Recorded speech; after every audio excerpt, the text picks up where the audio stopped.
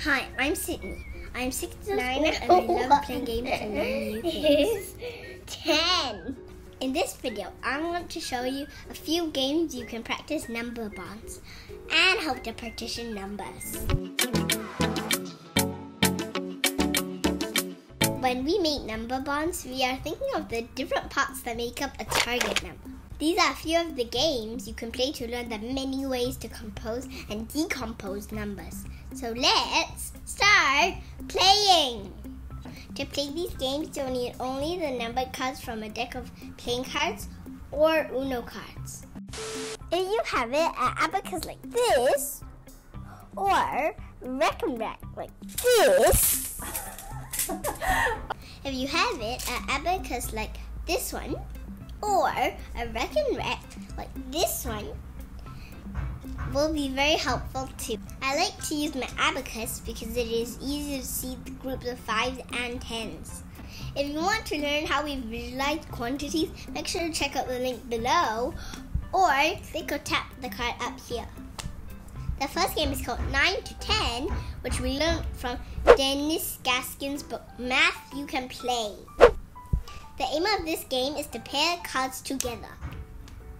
We will focus on number bonds that make 10 in this example game, but any target number will also work. The goal is to collect the most pair of cards that make up the target number.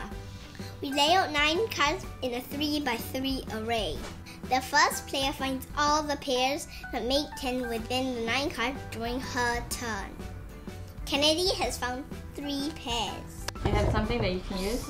And I found it! Yeah. The 9 and 1 as well as 2 pairs of 6 and 4s. The second player then fills in the empty spots with fresh cards from the draw pile.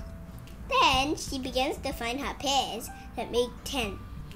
8 and 2. 8 and 2, thank you. And this is 9 and 1 is mine.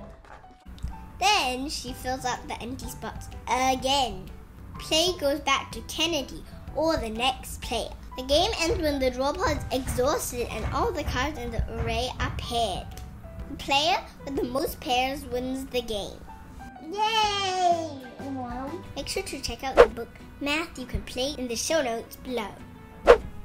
My mummy says the next game is an oldie but a goodie. But other games that you play as a kid. My favorite board games are Catan and King Domino right now. I hope you are finding this walkthrough useful. If you did, please like this video. If you subscribe to the channel, you can follow us on our learning journey too. Sharing is caring. So make sure to let someone else know about these fun games instead of doing boring worksheets. The second game is a variation of a game Mummy used to play called Go Fish. The objective of this game is to find pairs that go together. Like the previous game, this one focuses on number bonds to 10. The player that collects the most cards will win the game. Deal 5 cards to each player and set aside the rest at the draw pile. At the start, check your hand for any pairs that make 10, like 5 and 5.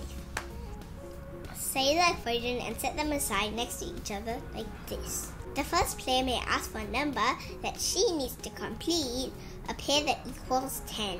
For example, I have a 7, so I will ask Mummy for a 3. And you have a 3. If she has that card, she must hand it over. Since she does not have that card, she calls Go Fish. No, Go Fish. Then I draw the top card from the draw pile. If it is a pair, I put it aside and play passes to the next player. You have a 9? I do. 9 and 1 is 10. If I finish my cards, I get to draw another 5 to continue. The game concludes when the draw pile is empty and we have matched all our cards. The winner is the one with the most pairs. Yes. Okay, you won. Who has more? You have. If you play lots of these games, you can get good at breaking apart and putting numbers together. Then you can learn more mental math tricks to add larger numbers without having to count or use a calculator.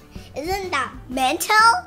We also did another video on games that you can practice composing and decomposing numbers. Make sure to check out how to play IC10 and the Sleeping Queens walkthrough in this video. If you found this video useful, like it, don't forget to subscribe, and share it with someone else.